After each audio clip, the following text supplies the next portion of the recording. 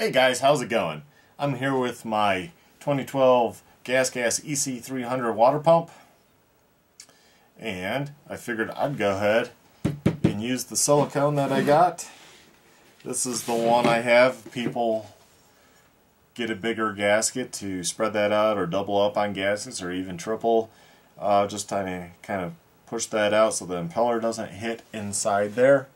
Which mine has a little bit of rub mark, and it has a new spot from when I put it on with the checkpoint CNC impeller, and so I'm pretty sure it would have rubbed. I went ahead and took measurements of the nylon one and ground down to match it, so the metal one now looks just like the nylon one. Just took a Dremel and just ground the top of the fins. I only had to take like a little bit off, you know, it wasn't drastic difference. So I have that done. I just used a Dremel, and I need a gasket. So I've never made a gasket, and I'm going to try with a razor blade first before I go looking for an X-Acto knife with plastic table, so I should be good there. This is what I ordered. It was the closest size to the thick one that was the dealer had made, so this is just like a fraction of thicker, so it's not a big deal. Silicone, so it will withstand 500 degrees. Also has a pretty good high PSI pressure per square inch. I don't recall what it is. I don't really know what you'd want, but I think it's more than sufficient for a water pump. So I'll probably have to lay it flat. I'll probably do it on the edge of the table just due to the nozzle. Yeah, that would work good. Like go over here. I'll go ahead and adjust the camera for you guys. Okay, we'll move you guys right about there. I'll try to stay on camera. Some of you might know, if you've done videos, it's sometimes really hard to. I don't want to waste material. It's a 12 by 12 sheet, so technically I could make a lot of these if this actually works. Somebody said in the old days we just used a ball peen hammer. I think they actually would take the paper mat, put it against the engine, gets sharper on there, and kind of tap around. Guess I'll flip this over. I don't think this is sharp enough to actually, yeah, I don't think that's sharp enough. Well, not too bad. One spot I couldn't quite get to. Just say like that. Take out a new blade. We'll see if it works with this type of razor blade. You know, it's a utility blade. I also have old school razor blades. I guess I could try.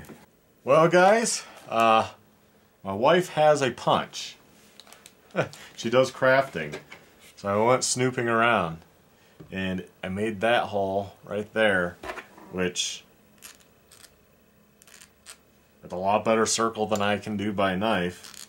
So that was in my junk one. I just traced out, and yeah, and I hit the screw through, so I have an idea.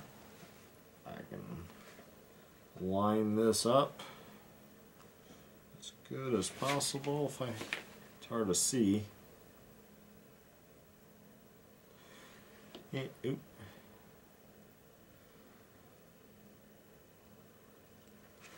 And give it a slight twirl. Go from the back where I can see the line.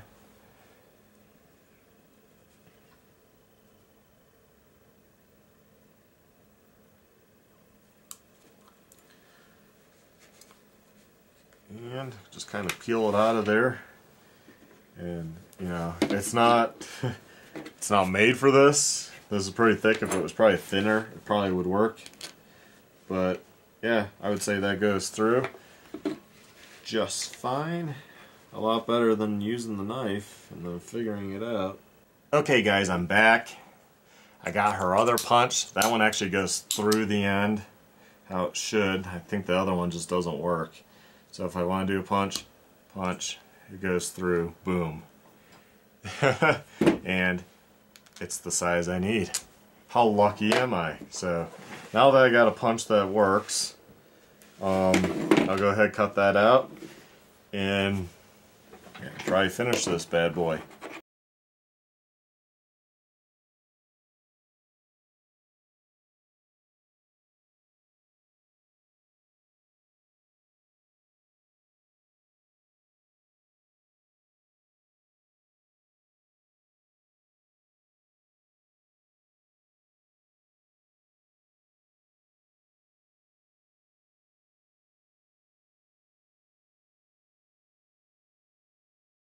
There we go.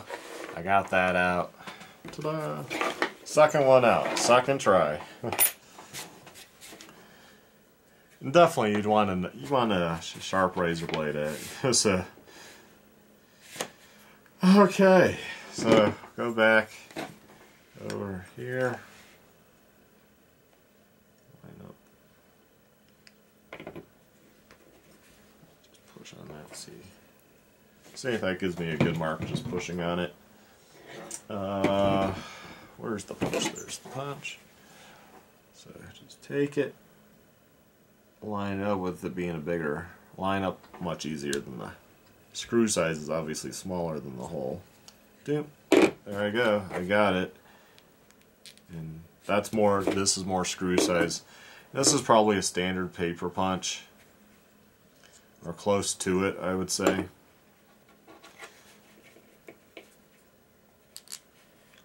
I think that's going to work just fine. It's going to be snug around. That's going to be good. So line that back up. Probably just go ahead and drop that in. Just kind of like a pin. Just open pin it. Look for something from ink pins. Seems like roughly the same size if you're dealing with the gas. And so. What do I want to remember? There's a hole up here. That's what messed me up before. So I kind of want to, I guess, maybe just feel the silicone all the way around. See if it leaves a good mark. I'm curious because not everyone would have a gasket, even if it's slightly wrong on the one side, to follow. So like, can you somewhat? Yes, I faintly can see where I press down. I don't know if you guys will be able to see that. I'll twist it. Right there, I can see it in the viewfinder, so you might be able to see the light indentation. So awesome. So that gives me an impression. So you can just push on it with your thumb and get an impression. Now if I had big punches, the punch sets come with different sizes, and there's one roughly that size. You'd punch that, you punch that, and then you would just use the X-Acto and go around that spot, and you would punch out that bigger hole. Don't want to forget about that hole. Yes. And so we'll go ahead and in curiosity, where did I put it just now? Oh, there it is. It's right in front of me. There we go. Just kind of see. Stuff is lining up. Yeah, see, the gasket manufacturer was like way off. And how did they? I don't know. Say, I assume they make a die, but how would you be that far off? So the guy's whole stock was off until he, gets with them, and they'll probably refund them and be like, "All those were bad," which kind of sucks. It sucks for a dealer. Custom made part like that, and he's sending me the right size gasket, so technically if I wanted to make more of these later, I'm gonna have like 4 of them, but I could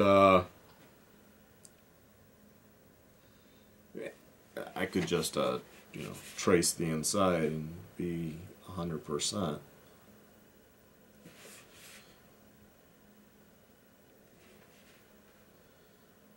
We'll say like that.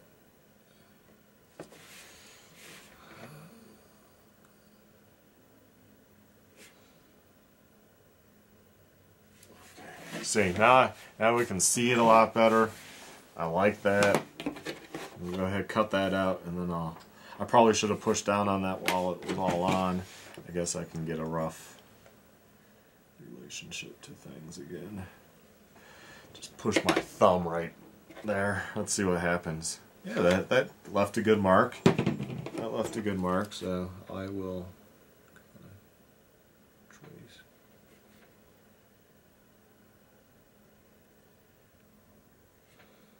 trace it around. Okay. That looks pretty good. Looks pretty good.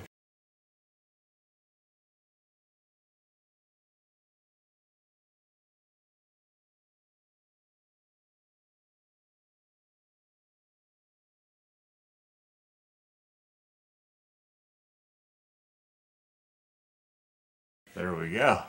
We got two pieces now.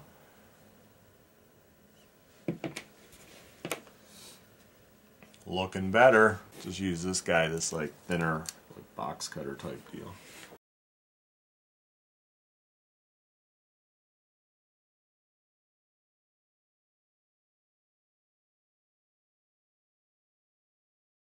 Got that separated. Let's go ahead and put it back on. Being that that's a passageway, I probably don't want it blocked. So.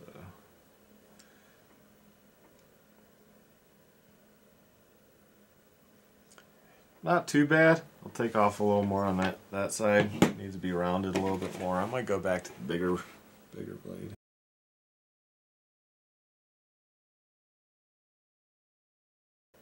I think that will work. I think it's really not that bad. It's not like their cast part flows really efficiently. Yeah, it's just cast material. But I think I got it. So, guys, that's how you make a gasket for at least a 2012 Gasket EC300 for the water pump. If you want to make one, material is pretty cheap online, like 12 bucks. You can obviously make a ton of gaskets. Being silicone, it should last. I would think it would last longer, plus it's supposedly rated for 500 degrees, which your bike's not going to ever get that high. The Evans, I think, is like 350, 360, something like that. So, yeah, if the motor gets 500, you're going to have, there's going to be issues. So, this should work, and we'll see. We'll see tightening it up, how it works. Obviously, silicone, you don't want to over-time because it could split the material. So hey guys, thanks for watching. Please like, subscribe, and check out my other videos.